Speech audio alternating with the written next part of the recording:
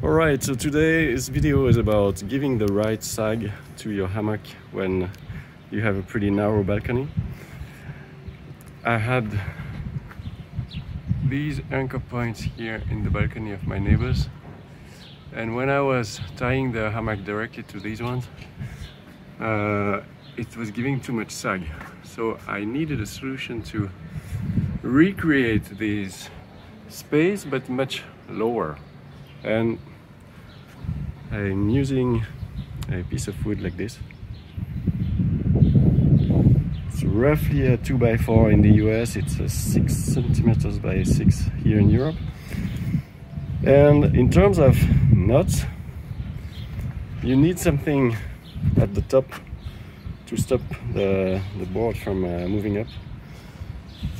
Under the board, it's just a bow line here that you can adjust for the sag with carabiners. And on the other side, there's another bow line like this. And at the top, I just use the rest of the rope to tie a double knot here.